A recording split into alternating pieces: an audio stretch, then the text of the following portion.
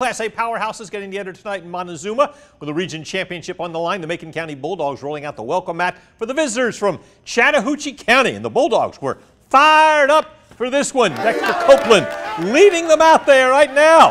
Yeah, they're telling me we're ready. We're ready for this. Yeah, fans were ready. The M.L. Jones press box. Mr. Jones passed away this week. Did a lot for the program down there. Early on, Macon County defense, as Marv would say, rising up. Kenwan Felton sacking Cody Duffy. But this is a good Chattahoochee County team. They come in 8-0, and Andravius Hall is one of the reasons why. Broke the line of scrimmage and then set sail to the far side of the field into the end zone for a touchdown. Extra point was no good, and it was 6-0. Next possession, Cody Duffy to Carlos Donovan. Great coverage, but check out the catch inside the 10-yard line, and that would set up Andravius Hall on the pitch. His second touchdown. Midway through the first quarter, Chattahoochee County is up 12-0.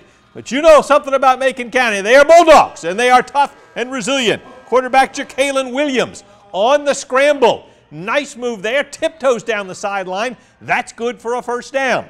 Take it now into the second quarter. Bulldogs still driving, fourth down. Williams will find Landon Austin. Watch Austin right here. He just threw that man down. He just threw him down and then flexes for us.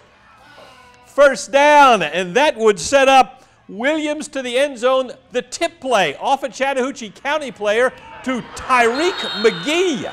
Makes the grab for the Bulldogs.